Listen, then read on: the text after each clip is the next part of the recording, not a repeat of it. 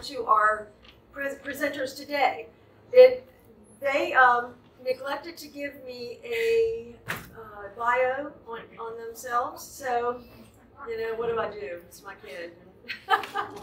So, I'm going to give you the best I can do. Ariana Calos is a graduate of Pratt University in New York, and she is getting ready to go to UVA this fall to study historic preservation. So we're very proud of her. We're looking forward to 2 years at UVA visiting. And John Eliades, my son, is a senior at Randolph-Macon College studying business management. Ariana is the granddaughter of the first person that started this program, Mary Calos. She had it for many years and gave it to my mother, Ann Robbins, and she was John's grandmother. So, welcome, Ariana and John. We're so glad to have you. Enjoy.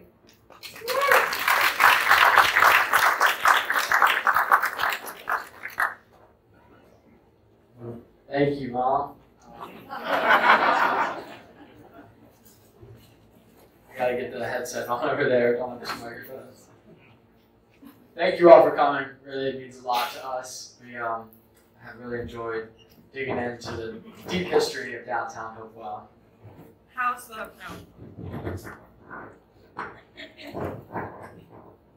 Lucky? How am I doing? Good? Okay. Can y'all hear me?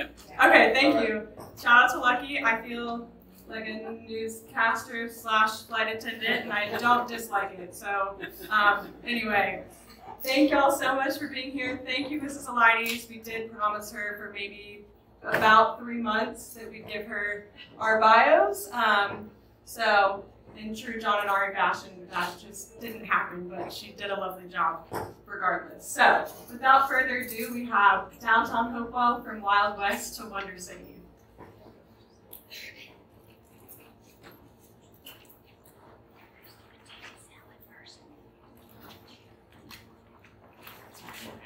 Sorry.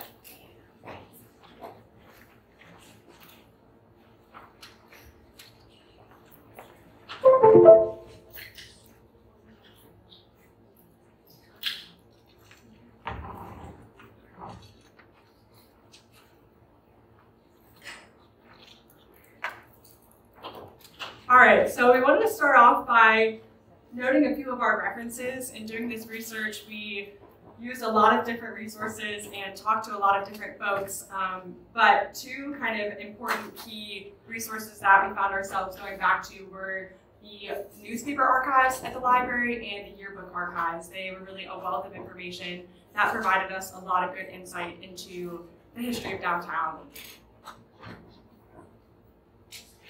So here's one of the earliest pictures that I have seen of downtown Hopewell, and you'll notice the smokestacks in the back and the wooden structures tightly built close together. But Hopewell's history begins a very long time ago, but downtown's history begins in 1913 when plans were set by E.I. DuPont Nemours to purchase land from Richard Epps, who is a descendant of the Epps family of City Point. And as they were planning to begin building a small dynamite factory where the factories are located today, and those plans were eventually scrapped as World War I broke out in Europe, and the demand for gun cotton was really high as the war raged on. And France and England were actually the two main countries that really had a high demand for the gun cotton. So they decided, instead of building the dynamite factory, they'd build the largest gun cotton factory in the world, which employed almost 28,000 people in this small town of Hopewell. So, and as overnight they built the factory, and thousands of immigrants came from Greece, from Italy, from Poland, from Turkey, Armenia, Lebanon, and even from West Virginia and North Carolina. There's still a lot of people that came from those places as well. But overnight, Hopewell became a boom town as the factory needed thousands of workers to keep it operational. And as John mentioned, there was this huge influx of immigrants from many different countries, and many of you, or some of you all might have seen this picture. I think it's a pretty interesting one. You'll see the sign in the background that says, "School for Coming Americans, Learn the American Language." So here we have immigrants at an English language school, and something really, really cool about this picture is both of our great-grandfathers are in this photograph, and not only are they in the picture, they are actually standing next to one another. And so these two guys, do we look like them? Maybe? I don't know. So my grandfather, Emmanuel Harry Mitchell, is on the left. And my grandfather, George Eliades. Or great-grandfather, sorry. Yeah, great. So pretty cool to see them together, and it was a great kind of feeling for the time and how many different folks were coming to the area to work out plans. So as all these men moved to Hopewell, they had to have somewhere to stay, to eat, to do all the things that they wanted to do. So this is where downtown sprung up. There were wooden structures everywhere. You can see the American Cafe, and all of these immigrants, they loved America. All the ones that my grandfather spoke of this. They were so proud to be American. They were so thankful to be in this country. But they also carried a deep love for their heritage. And as you can see here, there's an American flag and a Greek flag, and they're parading down the street. But it's very interesting to note that strong bond. They kept their heritage close in there, even as coming over as American. And so here we have another great view of that early downtown. We can see a lot of the original wooden structures. And if you look closely, it's a little bit grainy, but the bottom left corner says Busy Corner, Hopewell, Virginia. And so this gives us kind of an idea as to what this first downtown looked like. And notably, there was no police force at this time. There were no city government, really no laws. And so this sort of alludes to that first part of our title, the Wild West Side of Hopewell, and sort of the craziness that ensued in the early days. And it really was a lawless society at this time due to the lack of government and police force, and drinking, gambling, and even prostitution were prevalent. And it really does resemble kind of what you see in the Western movies.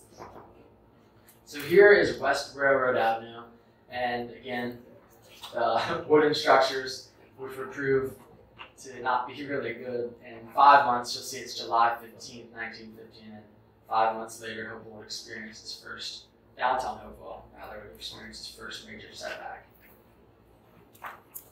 We wanted to add this photo in too, just because it does give nice context. Of course, we know the area was rural, but really seeing those pine trees in the background sets the scene. And you'll notice as well, it does say Prince George Pool Parlor on that building to the left. And this is because Hopewell would be annexed in the next year from Prince George in 1916.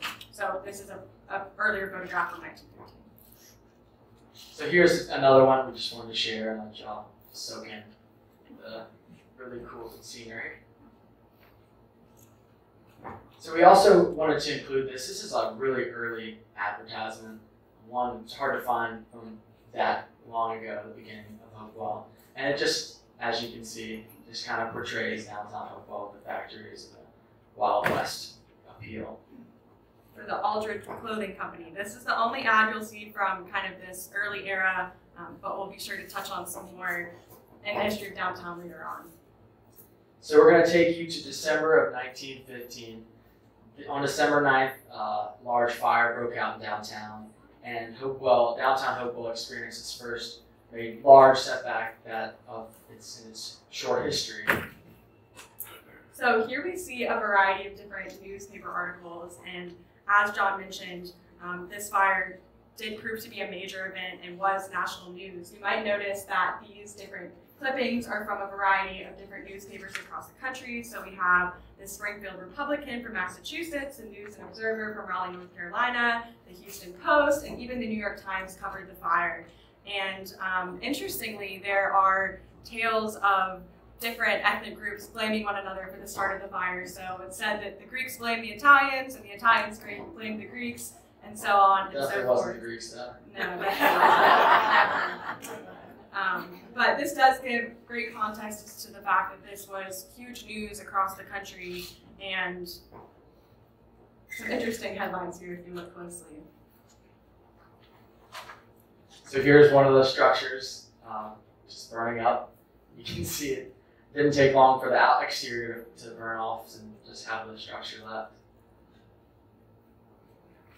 So we have another view here of the downtown engulfed in flames. Pretty amazing photos to have.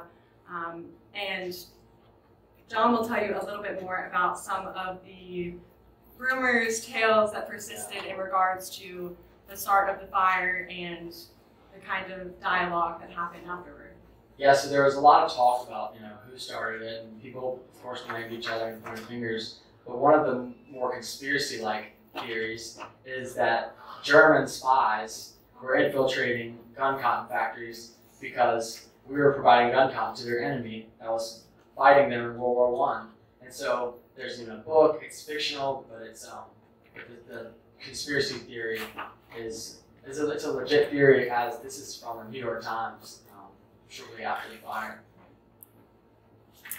And so following the fire, here we have a postcard depicting the ruins. We're not exactly sure where these particular ruins might have been, but they certainly give a good idea as to the level of devastation that the fire inflicted on Hopewell.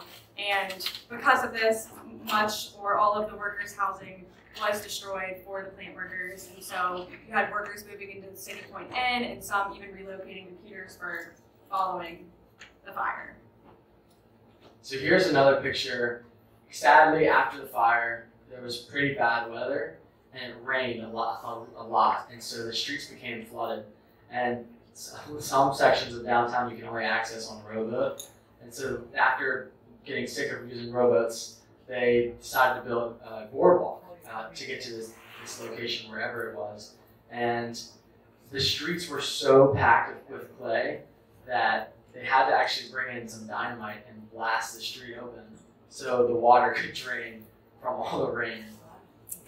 And despite the kind of severity of the flooding, this is an interesting picture we'll get to in a second. Downtown there were efforts to rebuild downtown pretty immediately. In areas with less flooding, tents and shacks served as sort of temporary stores before the real rebuilding could begin. Yeah, this is one of the crazier photos. It's hard to tell, but this is a horse. You can see it shaped in 2 ears. There's a horse stuck in the mud, and it's pretty stuck. And there are rumors that I've heard, and I think this is actually a true story, is that this horse was actually left. If not this one, there was a horse that was left stuck in the mud because they couldn't pull it out, and they weren't going to go get a crane to drag it out of the mud, so that's what they were left to do. So here we have another New York Times headline, and this is significant because it brings us to the Wonder City portion of Hopewell and how we transition from the lawless Wild West to the sort of Wonder City boom era. And you'll see the first line reads, "Boom City plans to rebuild at once." And as I mentioned, there was that immediate effort to open temporary stores. And that was further facilitated by the National Guard coming and taking charge of law and order in the city. Yeah, so after the fire, the governor got involved because these things were not going well in Hopewell. So the governor got involved and made martial law, turned martial law on, or established martial law rather.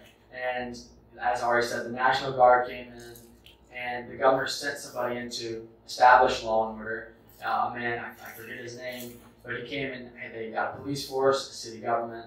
And this is really what Hopewell had to happen in Hopewell's history, otherwise it's not sustainable. And thankfully we were left with a real downtown because the governor sent the man in to establish law and order. And so the name The Wonder City was born out of the response to the fire and the speed with which Hopewell was reestablished and reinvented.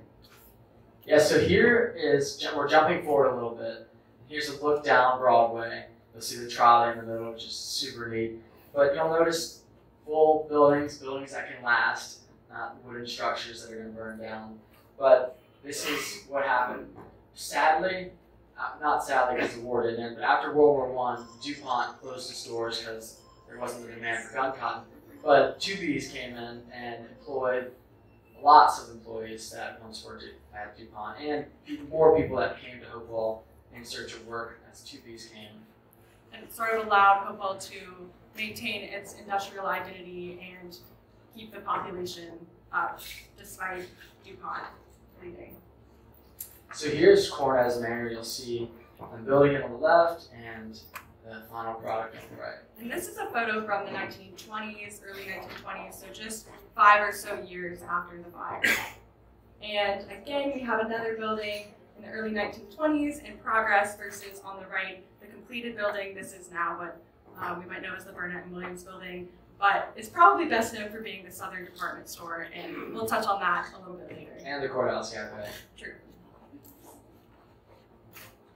So here's one of my favorite pictures in color. You'll see George's Drugstore, Garfinkel Bros, and as many of you may recall, Touchdown Sundays.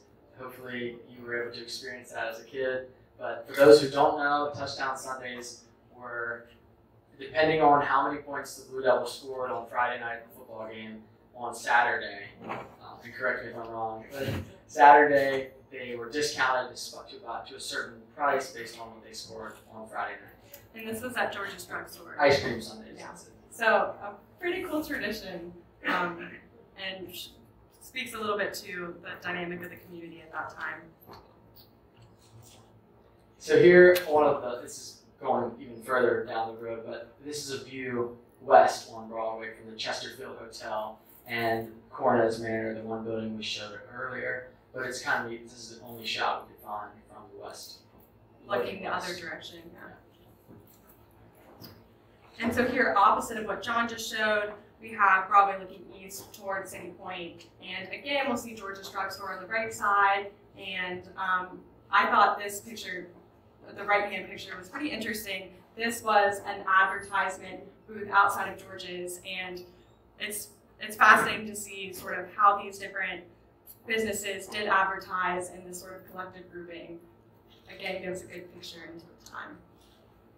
Yeah, so lots of parades happened in downtown Hopewell. I'm sure y'all remember better than I do, of course, but there were lots of parades, the military, Boy Scout troops, and it just kind of, this speaks to, it was Wild West, and then after the war, after that period, many of the men that were in Hopewell working at the factory went home and brought home their wives, and they had families, and this is the byproduct of that, a huge community full of civic pride, civic engagement. Everybody's coming out to support these events, and that's kind of just the dynamic that served Hopewell for a very long time. So another parade, as I said earlier, the Boy Scouts. You'll see Rafey's Billiards back there. I think we have a descendant of the Rafey back in the back. But shout out to George. That's a building we'll see still standing in downtown. But this gives a good overview of Broadway, and like John said, a lot of civic engagement, a lot of community pride and national pride. Pretty cool to see. And lastly, we just wanted to give one more parade shot. These are great for showing the different buildings that were there. Another close-up of Garfinkel's. I love seeing the sort of mural-esque painted signs. You can see on the right-hand image is a close-up of the Garfinkel's facade. So we're going to do a little interactive part. We've been digging through the Hopewell News archives as well as the yearbooks, and we came across some slogans that we're hoping some of y'all can remember. Okay, so what we're going to do is read out the slogan, the tagline for each business, and then we'll give you, for these first few, a multiple choice list of answers. So we'll read you through the whole list, and then once we've read them all, we'll go back through and ask you which one you think is correct. If you'll raise your hand, or if you feel so compelled to shout out the answer, that works too. But first off, we have Hopewell's finest clothiers. So your options are A, Harold's, B, Mark's Clothing Company, C, Garfinkel's, or D, Clark & Richards. All right, everybody who thinks it's A, maybe raise your hand. B, C, Or D? Alright.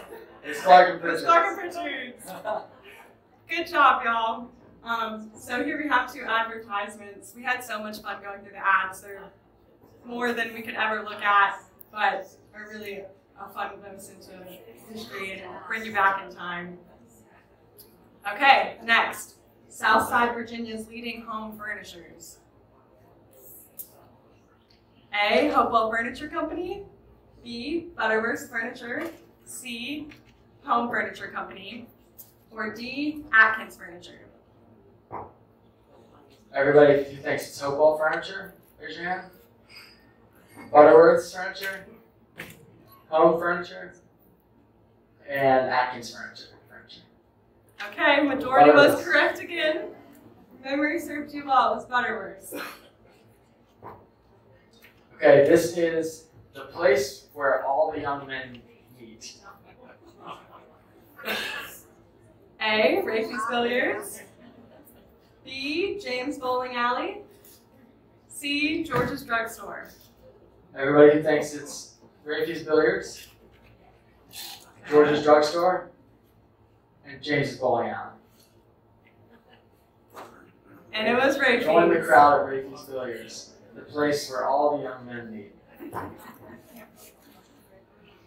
So, these next 2 are not multiple choice. I think there are a few less possible answers here. So, if you do know who your friendly Ford dealer was, if you'll just let us know or raise your Shout hand. it out. Shout it out.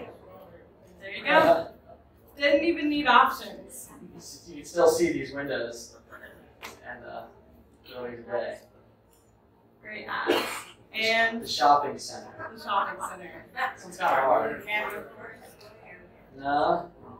Should we give a hint? Anybody other? What's that? Mm-mm. We mentioned it earlier in the presentation, but we're testing your memories. What's that over there? Got That's it. Southern Department Store. Known for values. Anybody? That's it. Nice. Yay! 17 grand. Awesome. Well, thanks for amusing us. Oh, Okay, this one. I got ahead of myself. Your money's worth more at. That's a pro down there. It's Woolworths. Woolworths. Yeah, your money's worth more at Woolworths. Now we just wanted to show y'all some of the other interesting ads we found. Like I mentioned, there are tons and tons, and it is really, really fun to look through the newspapers over the years, as well as the yearbooks. We've got Rackley's Radio and Television Company, and the Hopewell Furniture Company, which you'll see more of later. Yeah, we have Minshew's Jewelers, Hopewell's Finest, and Little Chef Diner, which is super neat. I used to love going not to Little Chef, but to Stone's. But do you tell about the building? Oh, well, yeah, y'all know it's an awesome building, an original Valentine diner. I know there are some folks who travel around and find those, so definitely an architectural gem that we have in now Roha. So here's some neat things I found. I wanted to include this one up here just to see the times. It's an extra special deal for college students. A special 9-month subscription of Hopewell News. I would go to your college. Which did anybody get that? That's my college. And I have Right. it from Coney Island Restaurant in the top right, which belonged to my grandmother's family. And Saturday Sizzlers downtown. They always emphasize plenty of free parking. So. Anyway, a little selection. And here are a few from the yearbook as well. We love the style that they're in. Yeah, you'll see Nick Seclaris. That was my great-grandfather's godfather. Or no, my grandfather's godfather. And he owned the Quick Lunch, which the Quick Lunch actually was originally started in the factory. And Globe Shoe Store, Chesterfield Restaurant. Some neat ads. So I just wanted to touch on Wednesday and Thursdays in downtown Hopewell. I'm sure a lot of you remember, but I've done some interviews and talked to some people that said that on Wednesdays, downtown would shut down a little bit early to prepare for Thursdays, because Thursdays were payday at the factory. And so everybody would come downtown to spend their money and get what they needed. And you'll see all the businesses that are listed on here, and it's open till 8:30. Got to eat at the Broadway cafeteria and then shop. All right. There you go. So another kind of interesting tradition. Now we're talking about something a little bit less exciting, but of equal importance. And I'll let John give you a little bit more background on this photo in a second. But from the 1950s to the 1970s, as some of you might remember, was a period where a program known as urban renewal was prominent. And this was a program with the federal government where localities were promised money in exchange for enhancing their urban landscape. And a lot of times this enhancement really meant torn down their historic buildings, and that is certainly the case here in Hopewell. And urban renewal, especially in the 60s and 70s here, impacted the landscape and appearance of downtown in a way that we still see and feel today. And John can give you some context on this photo in relation to what we see here and how it would change with the rise of urban renewal. Right, so downtown Hopewell, it's still, I mean, everything's still considered downtown, but there are many more buildings. You can see here, sorry I'm getting in the way, but this is Ashford Civic Plaza, across from the municipal building, and across from that to the right is where now the courthouse is. But these all have been just knocked down. Here's the A&P, and this whole Main Street, really. Main Street, left side, closest to the Quick Lunch, was all demolished during urban renewal. So we really only have, if you're looking into urban renewal, you'll find a lot in the newspaper, a lot of back and forth between citizens and larger governments in terms of for or against urban renewal, but in terms of actual photographic evidence, we struggled in that it was something that didn't really seem to be captured. But we were fortunate to find one photo on the right showing some demolition in action, and that is actually the former Atkins furniture store being torn down. And then on the left, we have a little bit of a different view, but pre-urban renewal, what stood prior to the demolition. So certainly packs a punch seeing them side by side. Yeah, and it's interesting too that the roads, they had to reconfigure the roads after they destroyed part of Broadway, where the courthouse is, as well as Main Street, or Route 10, the way Route 10 went through town. So another neat photo here, if you look in the far right corner, you can just see the columns in front of Southern Department Store, what's now where Waves is, Broadway Barbershop. You can see the column, and also you can see the A&P, and there's a yellow cab sign, so apparently cabs are there. But sadly, the whole left side of the image, that was demolished during urban renewal, and if you go forward past this stoplight, the Firestone, that's where Firestone is. We keep going. Does anybody here know Cynthia Ballard? I was just figured maybe I'd throw it out there if someone would know. That auxiliary, that is the VFW unit in Petersburg. Okay, so she's probably It Petersburg. still exists. Oh, interesting. Okay. So just another colored photo of Main Street.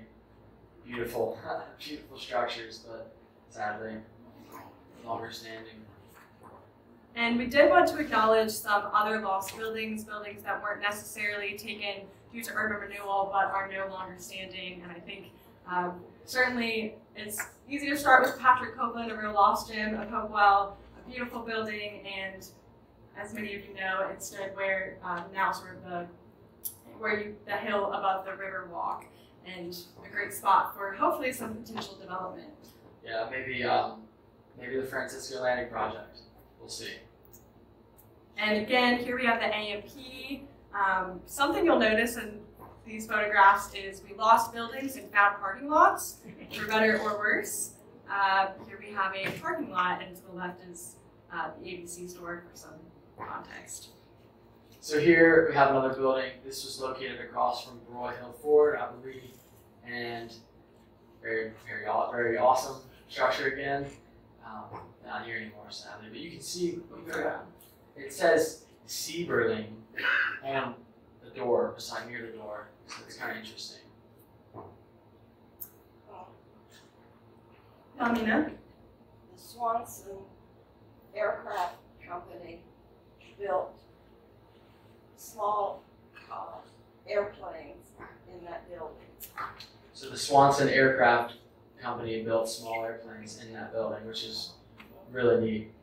Yeah, architecturally it's very interesting too. Maybe they were used at the Jordan Point Airport. And we gained another parking lot here across from Roy Hill Building. So with that, to lighten your spirit, we wanted to talk about what I've dubbed the real urban renewal, and that is what I think is happening now and what's been happening really over the last decade and a few situations before that as well. And there's no better place to start than with the Beacon Theater. On the left, we have a photo of the Beacon in the 1980s. Some of you all might remember the many different iterations this building has seen. Originally the Broadway Theater back in the day, and certainly a cornerstone of downtown Hopewell. But we're fortunate that the Beacon did see a total restoration, both interior and exterior, in the last decade, and now is a beautiful operational music venue, and couldn't be a better preservation example. One other thing to note during urban renewal is the construction of Cavalier Square. That took a lot of business out of downtown and sent people to the shopping mall. And that was a sentiment, as you all know, of the whole country moving to shopping malls and shopping centers. But just part of the reason why you saw downtown's decline in the late 60s and 70s and continued on until more recently with these projects. So here we have another great change. The old Shepherd's Place, now the clothing place, and some offices on the side on Route 10, on the corner of Route 10 and East Broadway. And Bobby's Antiques, they've done a great job. There are multiple storefronts there, including Prince George Driving School. And 10, 12 years ago, that's what you saw. So it looks about 100 times better.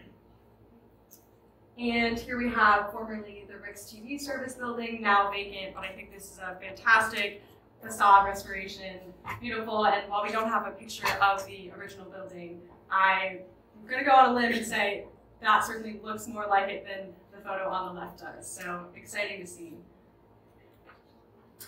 One of the oldest, I believe, operational businesses in downtown, Walker's Gym, just had a grant to paint the front and do all the cool bulldog.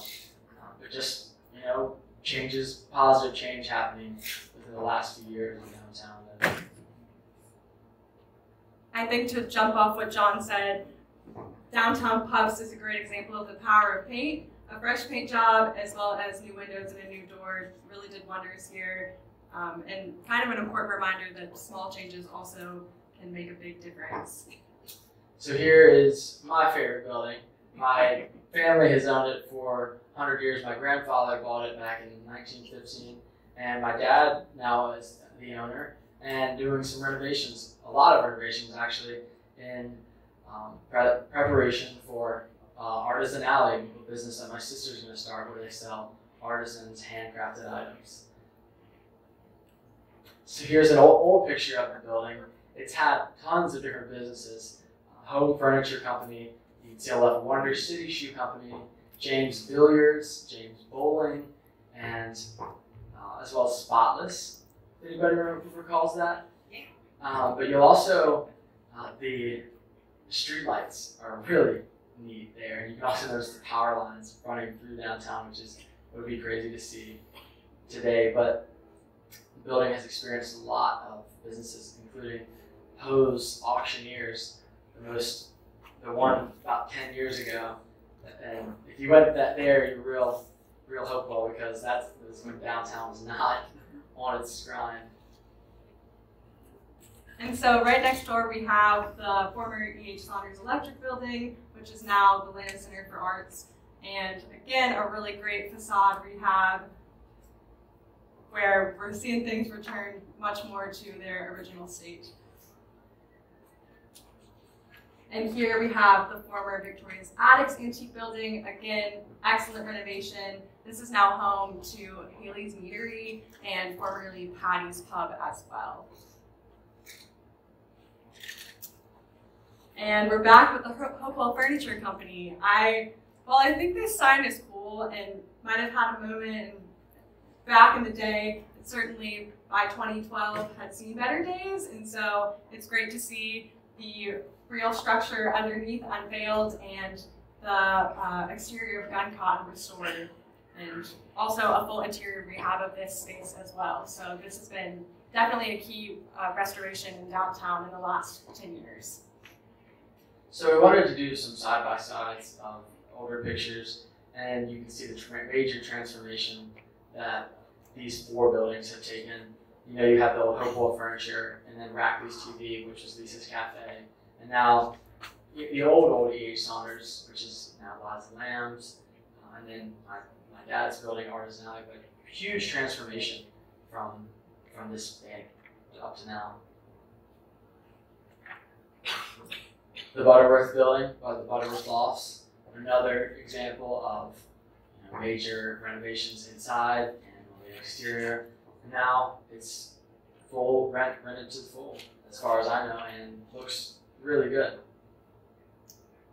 And here we have an old picture, an original photo of the Butterworth building, and you can see the Metropolitan chain stores on the bottom left.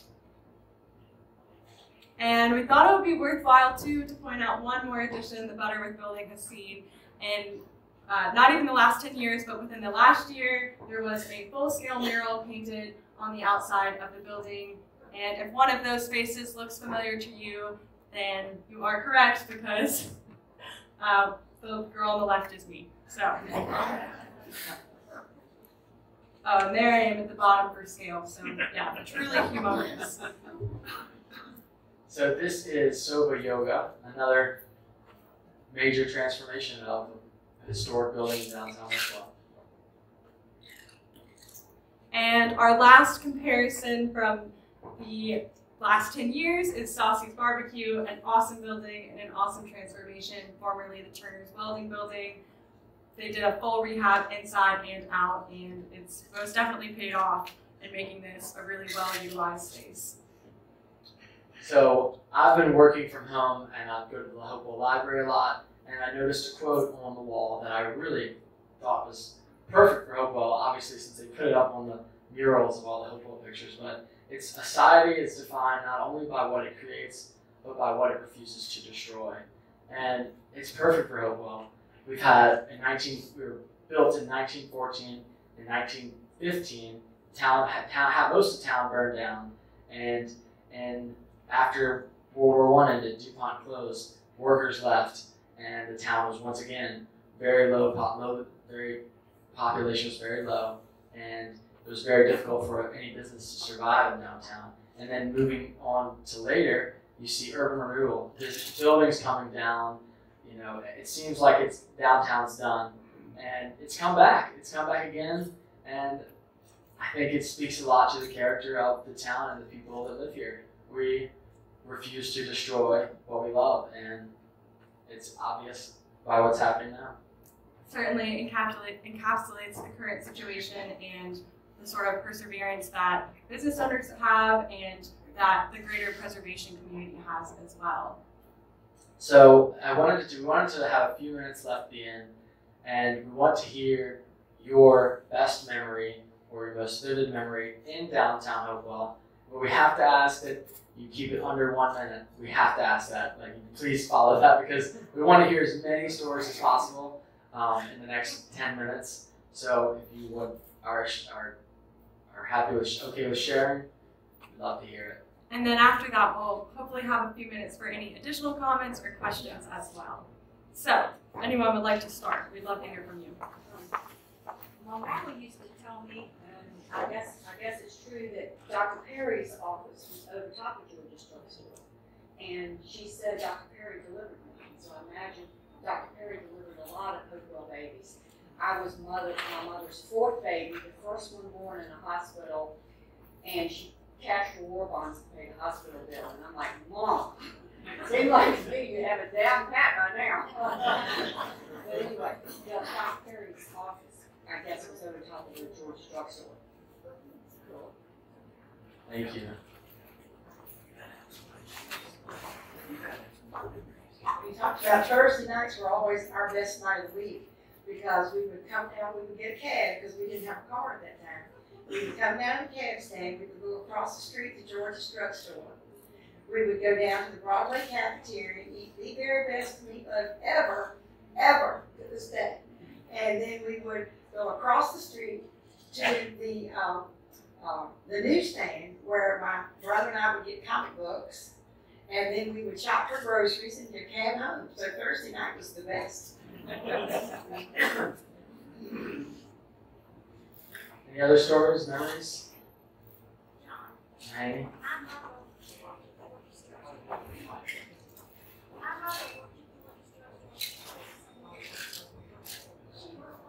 She was one of the last owners before the store closed. The price of the touchdown Sunday was determined by how the game went. It was 5 cents off for a win, 1 cent for every touchdown, and there were numerous occasions when they were free.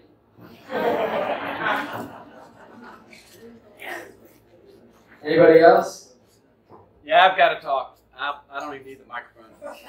And I'm only saying this because Dolly Chapman, who Mrs. Mahaney just mentioned at George's drugstore, gave me a job when I was 15. And all I did was clean the shelves until one day she promoted me to the cash register.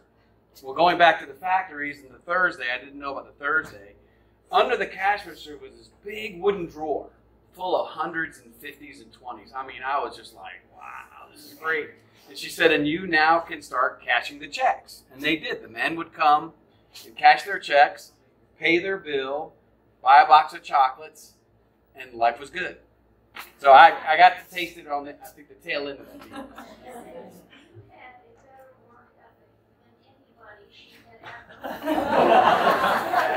We had a secret thing going on. She was great. She was really good to me. A star employee, you might say? Yeah. Anybody else? Oh, wow. You want to do it? I can remember when on payday, when Mother got her check, we'd go to George's drugstore and she would cash her check, and I guess they must have been giving her 1s and 5s, and I thought she was the richest person in the world. And then we'd go next door to Garfinkel's and he'd open his big book and Mother would pay off her tab. And then she'd pick out a new dress, and I got to pick out a new dress, and we would do that every month. And I also remember that bakery on the far end where we used to go. Oh, Mama would buy me a cookie.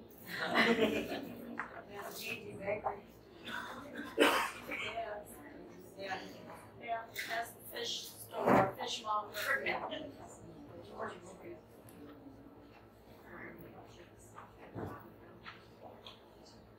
Speaking of the bakery, my grandmother worked in Petersburg at one of the Brown and Williams tobacco. Couldn't get it to come to my memory for a second. She would always leave Petersburg, come to Hopewell, go to the bakery, and buy me 3 butter cookies. And she wore a uniform, and in her uniform she was just beautiful. And she always had a little pocket. And on her pocket, she always wore the most beautiful napkins and handkerchiefs, not napkins, handkerchiefs. Well, anyway, she would always come to the house, and whenever I would see her car pull up, I tore out of the house, down the front yard to meet my grandmother, and she would always play a little game with me about the butter cookies. I would answer certain questions, and then I would get the butter cookies. So I'm so glad we have that memory as well. All right, anybody else like to share? Okay, well, Yeah, just 2 things. I'll try to keep it under a minute. But on the Dr. Perry, he did all that. He was very popular, and I know at least one person, I think there are more, who he delivered, and they named the child, this was my painter, and his name was, and is Seth Perry Townsend. So I thought that was pretty cool that they thought so much of the doctor. The second part of my 37 seconds left is self-promotion for my program in 2 weeks. We talk about downtown and the hustle and bustle. We've talked about Thursday nights, and that was the highlight. But on Friday nights, when it was football time to go to Werner Field, downtown went from the hustle and bustle and little Brooklyn to shut down. Nobody was downtown. Everybody was at Werner Field for the football game on Friday nights following the big time Thursday night. So we'll talk more about that in a couple of weeks. And thank you both. All right. Well, does anybody have any questions for either of us?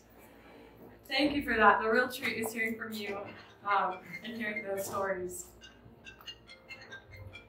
Well, if anybody has any questions, we're going to stay. We'll be here to chit chat. Oh, yes, sir? We went from the 1920s to the 1950s, so I guess Hopewell, what didn't become in World War II, what it was in World War I. Okay. Well, yeah, there was growth in from World War II as Fort Lee was built, but what we found was mostly, the specific time periods. We couldn't get we didn't get a ton from the 40s. They made nitrous Weston in Jubies because my mother worked there while my father was in the Philippines. Okay. That's great. Yeah, so I hope that. And the influx of all the military that did come to Fort Lee during World War II. That was, what is it, the Quartermaster Museum, right? So it was a popular spot of well-trained people for that mission or operation or whatever it was called. Well, thank you all for that. I think we're gonna end it here, but before that, I would like to ask if you have a story. I'd love for you to write it down. We would like to collect them. We'd really love to preserve your memory of our beloved downtown. So, thank you all Thank very you much. so much.